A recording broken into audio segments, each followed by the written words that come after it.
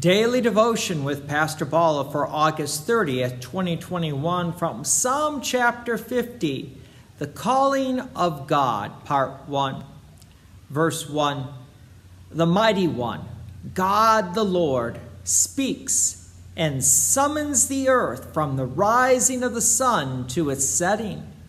Out of Zion, the perfection of beauty, God shines forth. At every moment, the sun is rising somewhere on this earth. So the psalmist begins by noting that God is calling and summoning the earth, but most importantly, people of the earth. Not just once, but at every moment.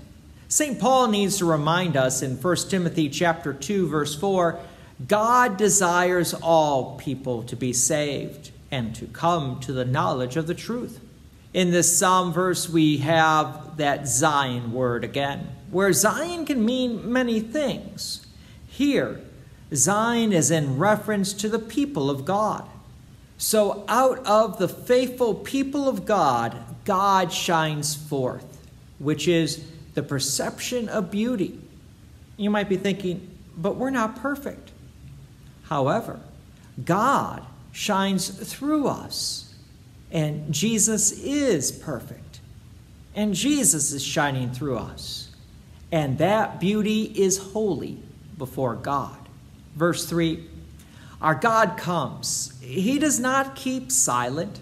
Before him is a devouring fire, around him a mighty tempest. He calls to the heavens above and to the earth, that he may judge his people. Yes, God is calling for people to believe and trust in him. And there's also a reminder that there is a judgment. Those who believe and trust in God have eternal life, while those who do not believe and trust in God have a devouring fire. Verse 5, gather to me my faithful ones, who made a covenant with me by sacrifice. The heavens declare his righteousness, for God himself is judge. God is describing the faithful ones who made a covenant. A covenant is a promise, and in this case, one that is attached to a sacrifice. Basically, God is saying those who believe and trust in God, as we'll find out later in the psalm, not everyone who performed a sacrifice actually believed and trusted in God. Some were just going through the motions for the sake of the motions. Verse 7, hear, O my people, and I will speak. O Israel, I will testify against you. I am God, your God. Oops.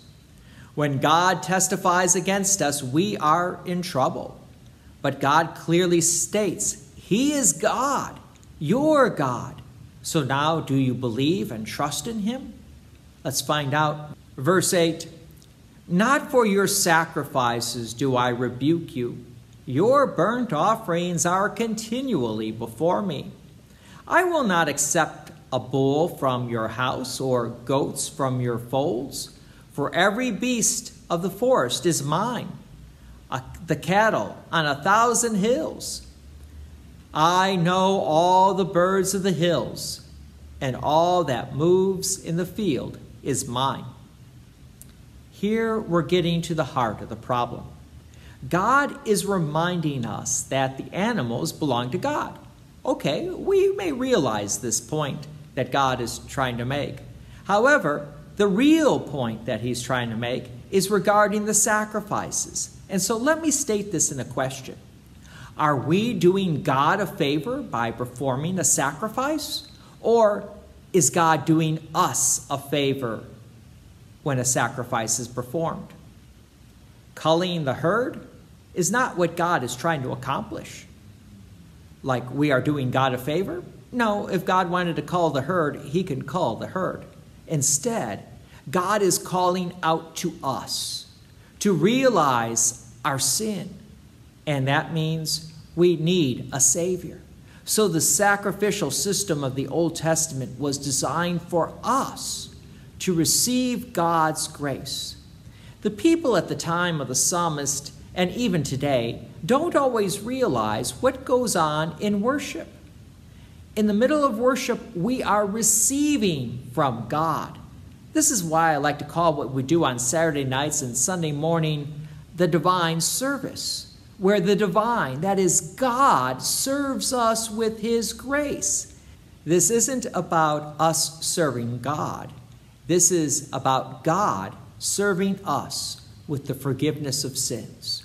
Join me again tomorrow as we continue with Psalm 50. God's peace and many blessings be with you. And thank you for listening. And please take an opportunity to share this message with others. If you have enjoyed these daily devotions, please consider making a donation to Peace Lutheran Church, 24024 West Main Street, Plainfield, Illinois, 60544. Thank you again for listening.